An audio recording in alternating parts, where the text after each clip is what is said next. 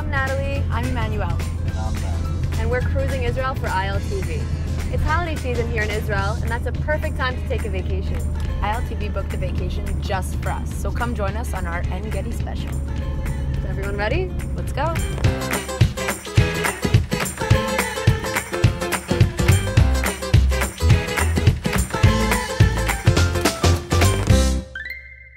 Today we drove down south to the En Gedi Hotel, and with so much to see here, including the Masada, the Dead Sea, and the Qumran Caves, the list really goes on and on.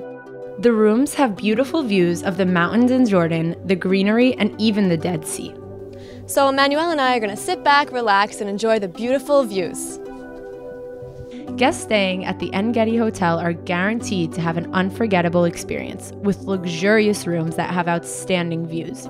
They even say Abraham, King David, and Jesus Christ have walked among these spiritual regions.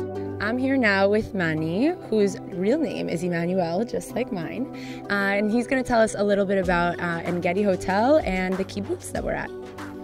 Okay, the hotel was established step by step by the kibbutz.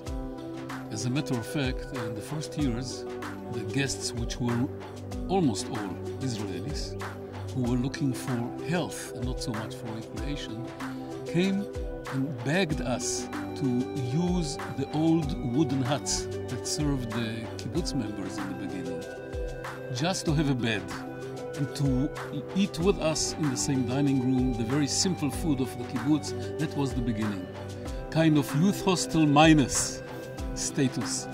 And step by step it developed to the hotel, which is quite luxurious today, with the fine spa and all the other facilities that you see. Now, what's special about our hotel? About 30 minutes down south, on the shore of the Dead Sea, there is a complex of something between 10 to 15 big hotels of many floors, as modern hotels look like. Our hotel is much smaller. As you have seen before, not more than 2 floors to the buildings. It is immersed in the garden, and it provides something which is much more peaceful, with some connection with the kibbutz members as hotel staff. There are different types of rooms that can be visited, each with its own unique view and vibe, not to mention meeting wildlife who roam around the hotel, as well as the paths of the botanical garden. Let's get real. Do you see this view right now? Don't we have the best job in the world? Eating fruits during the week, chilling in the hot sun, Looking at this view. All right, so what do you say? Let's go to the pool, and then the spa after that. Let's go check the rest out. Standing on the balcony, it feels as if you could actually reach for the mountains. And when we were brought to the next room, we found ourselves in completely different surroundings. Grass fields, trees all around us, you almost forget you're in the middle of the desert.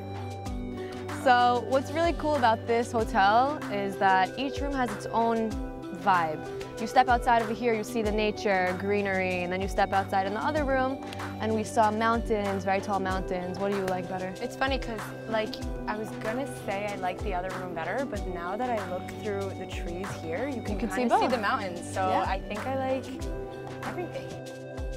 Hey, Nat! Wanna play? What? Yeah, let's play. Good catch!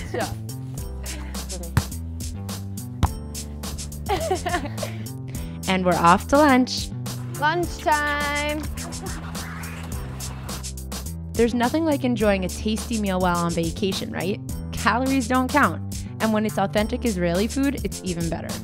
So Oded over here brought us some delicious dishes. Hello, welcome. Brought you some dishes to eat, as you said you're hungry.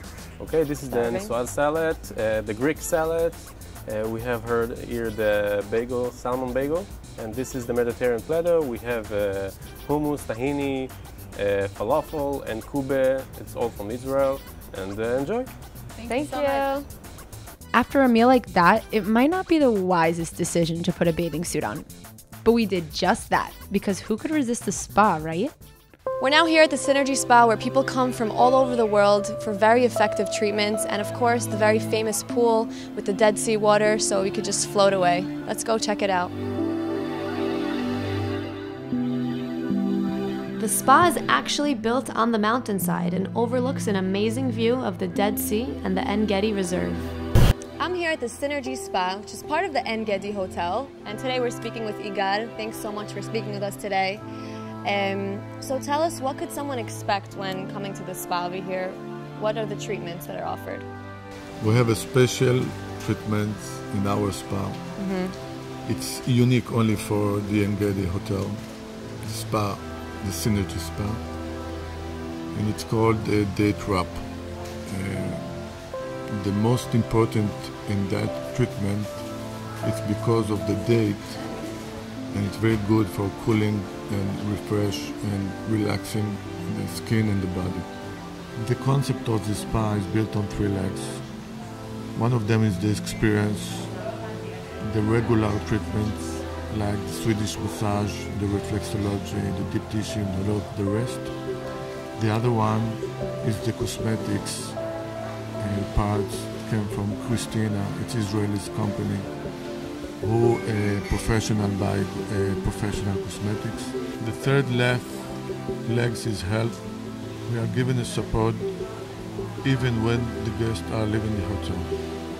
When the guests are leaving the hotel and get back to their home abroad, they can get all of the support from us. It's by the telephone. We are sending them because they prefer to use our private label supplements. Thank you, Igal, so much for speaking with us today. And now me and Emmanuel are going to go into the pool back here, and we're going to hopefully have some treatments done, and we're going to have a good time. So, thank you.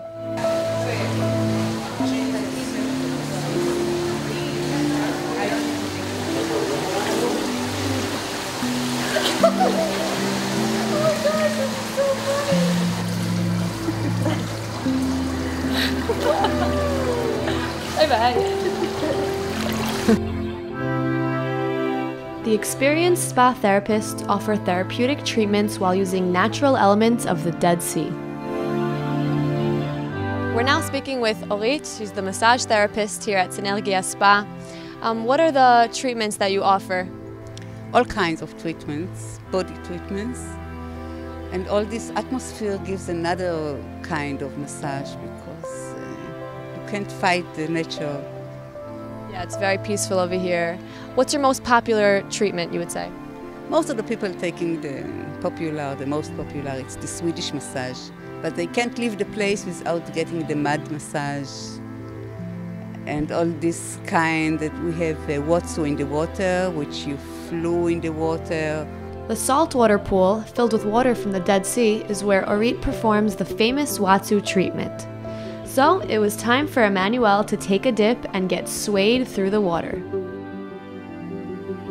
Watsu is a floating massage used for deep relaxation and is known to treat several medical conditions, including orthopedic problems, arthritis, and back pain. But that's not all. It was now time for Emmanuel to get her Swedish massage. So Emmanuel's behind this door getting a Swedish massage. Let's check it out.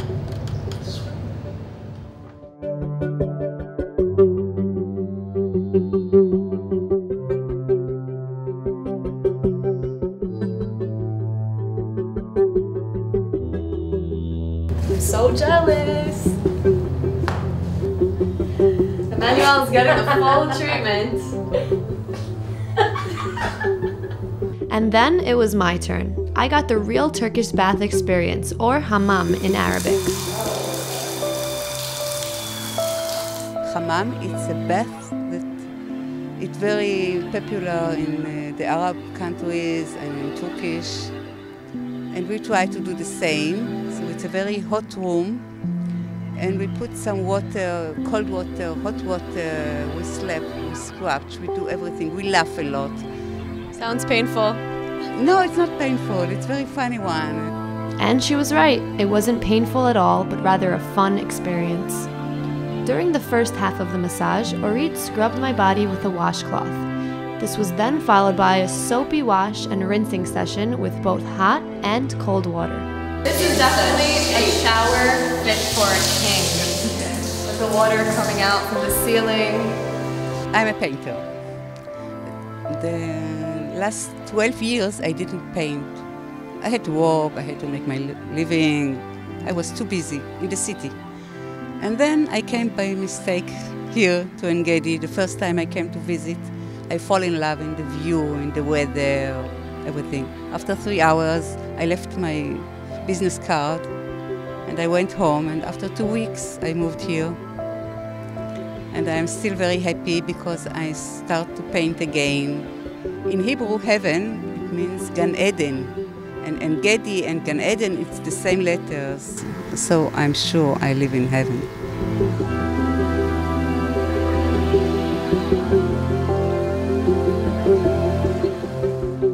After getting a taste for this magical place, swimming in the salt-filled pools, getting top-notch massage treatments, it's definitely time for dinner. Can't wait to see what the chef has in store for us. Hi. This is our chef, Arthur Gadilov. Thanks so much for all this food. It looks delicious. Thank you. Thank you. Eat it. First to come out was an Israeli classic, shakshuka.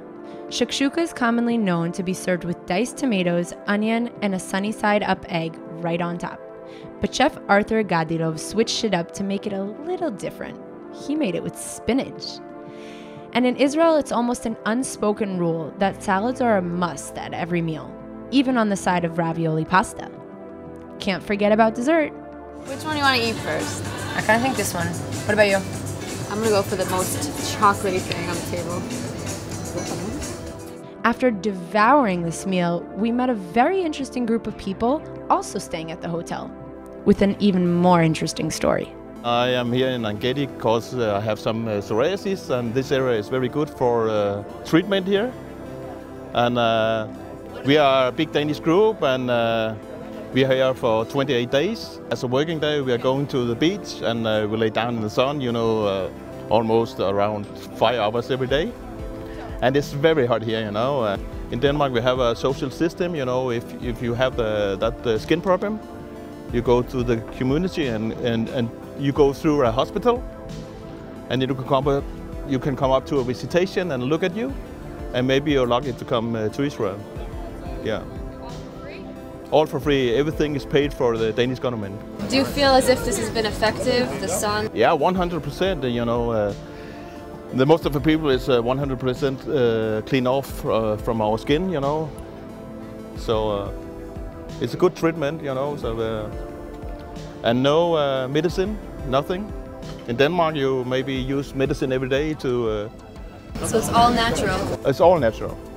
So along with this relaxing atmosphere, the Dead Sea is also so healthy for you. The waters contain 8 times more minerals than most seawater, and it's the saltiest in the world. Boker Tov, Emmanuel. What's up? How'd you sleep? It was good. It was so relaxing to wake up like this. Yeah, after a day like yesterday, spa treatments, getting whipped, Literally. hot stone massages. I fell asleep in 5 minutes. I know. So for the agenda for today, we're gonna have a really fun day, but I'll tell you about that a little later. Are you hungry? Starving. Okay, so let's go eat breakfast and then we'll start our day. Let's do it. After Emmanuel and I had some breakfast in the hotel, we started out our day. So Emmanuel, if you're fond of nature, which I know you are, You know I love climbing on trees. you're gonna love our next activity. We're going to the Botanical Garden, where it's 700 meters in length, thousands of plants, flowers, cactuses, trees, you name it. Ooh, let's go. So many plants from all over the world have been acclimated to Israel and grow right here in the Botanical Garden. The En Gedi Kibbutz stands as a stepping stone for the hotel, the Botanical Garden, and their luxurious spa. The kibbutz established the hotel, the kibbutz established the garden, and so on the same hill where we are here, just a few steps up the hill, the kibbutz members live and have their other activities as well.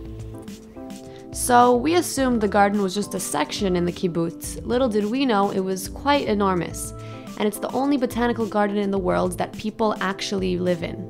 The whole hill that was, until 57 years ago, desert with no plant on it, is the garden today, which includes the members' houses, the members' activity centers, the education center, and a tourism center like the hotel. So the garden includes everything like this. In ancient times, the Jewish people of En Gedi had flourished, with their lavish synagogue that still stands today tells a story of the people of that time. They were the only people who will be able, because of this climate, to grow those spices, perfume, incense, plants like the myrrh, and the frankincense, and the balsam, and the henna, all those that couldn't be grown in any other place of Israel. And these products brought a lot of money to the people, to the Jewish people who lived here in En Gedi. In addition to this, the same sources that fed the oasis of En Gedi in ancient times, they still exist. I'm talking about two nature reserves in the canyon of Arugot and in the canyon of David. Two nature reserves with a lot of water, plants, wild animals like the ibex and the hyrax, and so people can enjoy hiking there. What we are seeing here is our highest pride, I mean of the gardeners here in En Gedi. This plant probably was grown here 2,000 years ago by Jewish farmers. That was one of those special incense, perfume, cosmetics and medicine plants. This is one of the varieties of myrrh. One of the professors in Bar Ilan University believes that this kind of myrrh was the one that in Talmudic time was called afarsemon, which was the most precious, beloved and expensive perfume of the ancient times. They say that the young women of Jerusalem were fighting on getting this, and they were using it to attract boys. But how are all these products produced from these plants? Like they still do in East Asia with rubber trees. They used to make cuts in the branches, collect the liquid that hardened on the branches, and then if you break it to little parts on burning coal, it's incense, which start immediately spreading this beautiful smell that you can smell from here. If you make a powder of it, like flour, you can mix it with oils and make cosmetic oils, medicines and perfumes.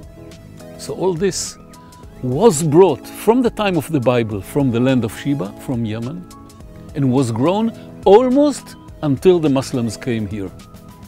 So when the Muslims came here, there was already nothing. And these plants, unlike the date plants, these plants didn't survive in nature. So for about 1500 years, these plants were not known in Israel and not in the Middle East. So our gardeners have started collecting them again from faraway countries. And of course, we cannot go to Yemen to get them. So we have myrrh, we have frankincense, which is very close here, and some other kinds. So, which make us very, very proud. What they're trying to do here in the botanical garden is keep the history of the plants that have been grown here from thousands of years ago. That one important part of the, let's say, of the vision of our garden. After just a few-minute bus ride that comes every 15 minutes to the En Gedi Sea of Spa, we arrived at the Dead Sea.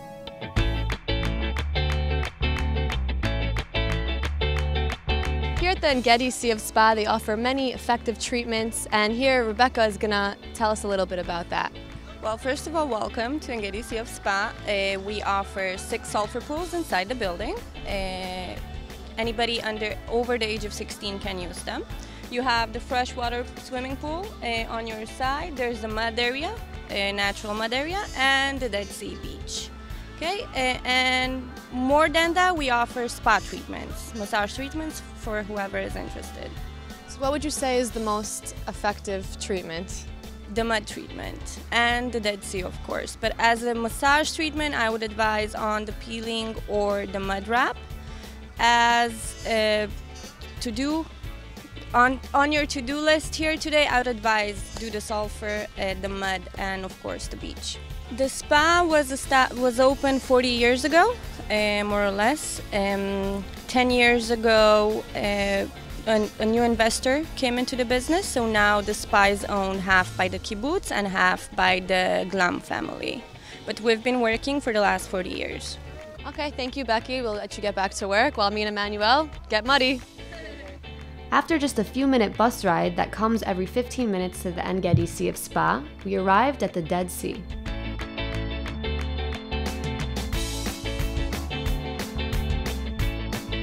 This is a natural remedy for exfoliation.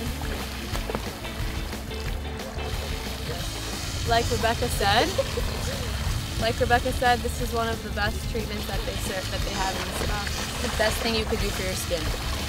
We're here right now with Adrian and Carol from South Africa. Tell us a little bit about your experience here. It's been quite a culture shock. The traffic is just as bad as in South Africa, if not worse. And it's been quite different driving on the right-hand side of the Ray. But it's been amazing. The food is amazing. The people are different, but yeah, no, it's been awesome. Yeah, and it's super nice having warm temperatures for a change. Yeah. And are you staying here somewhere at the Dead Sea, or is this a day trip?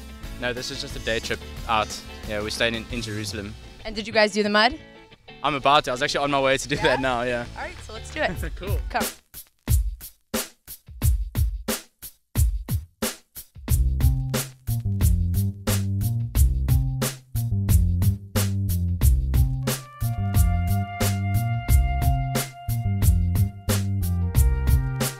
What a great way to wrap up our En Gedi trip with mud all over ourselves. Now let's go wash this off. Let's do it.